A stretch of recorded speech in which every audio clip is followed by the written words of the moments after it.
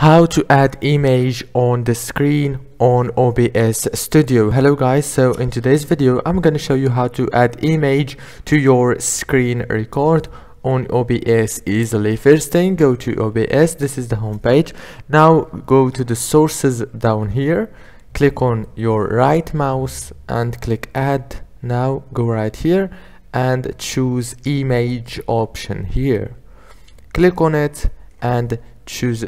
You can add the name or click just OK.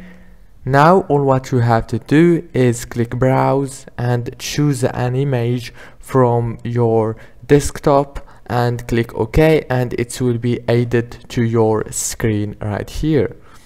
If this video was helpful, please don't forget to like and subscribe, and thank you for watching this video until the end. See you later.